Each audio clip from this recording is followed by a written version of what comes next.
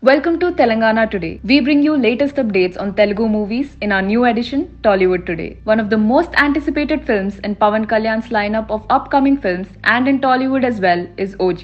Sujit, who made Saho with Prabhas, is directing this film. The makers of RRR, DVV Danaya, is producing this film. The shoot for OG began yesterday in Mumbai and the makers released a special video to make the announcement. Yes, the firestorm is coming. The makers of Akhil Akkineni's Agent conducted a grand press meet yesterday in Hyderabad. Akhil said at the event that Agent was a very memorable journey for him that changed him physically and mentally. The film is going to hit theatres on April 28th. There is another interesting update from the makers of Agent. The makers announced that the action-packed trailer for Agent is going to be released 10 days ahead of the film's release, which is on April 18th. Akhil Akkineni will be seen in the wildest form ever on screen. After the massive success of Dasara, Nani is making a simple family drama about the emotions between a father and daughter. The makers of Nani 30 released a special poster today featuring Nani and his daughter in the film. The release date for Nani 30 is set for December 21st this year. Shraddha Srinath grabbed a very important role in Venkatesh's upcoming film with director Sailesh Kolanu. The young director, who delivered back-to-back blockbusters with the hit series, is making another action thriller with Venkatesh with the title